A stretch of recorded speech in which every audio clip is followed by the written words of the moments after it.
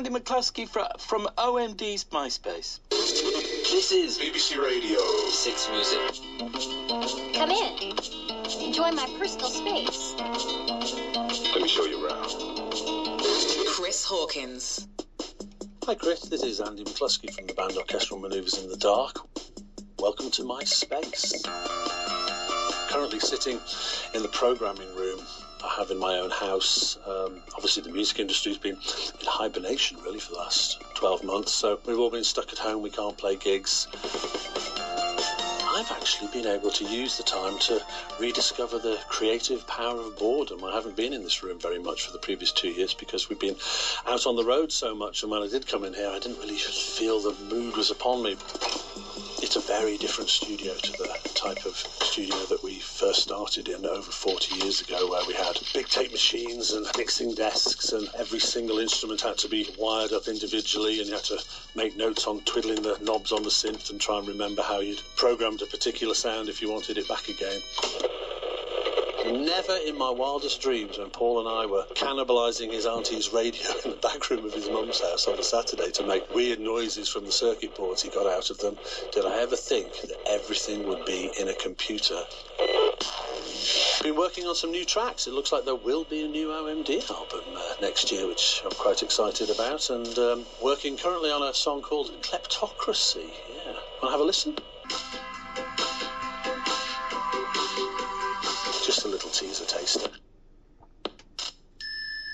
In front of me, there's a giant poster, very narcissistic, of Orchestral Manoeuvres in the Dark live in the Berlin Tempodrome from 10 years ago. It seems that since we reformed, we've actually got bigger than we used to be.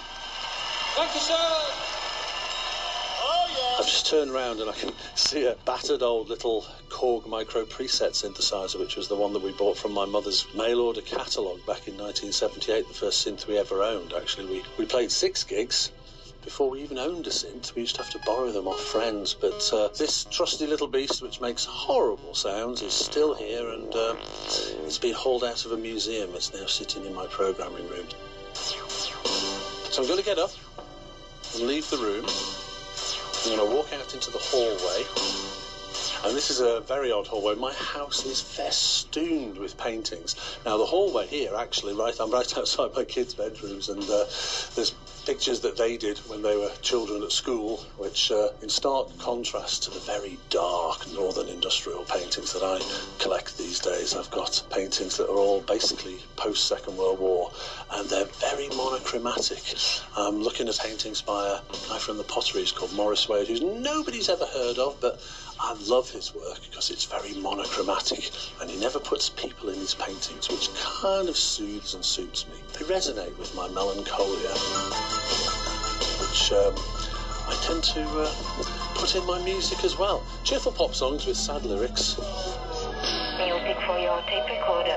And I'm just going to walk into the main gallery in my house, which is actually in my big bathroom.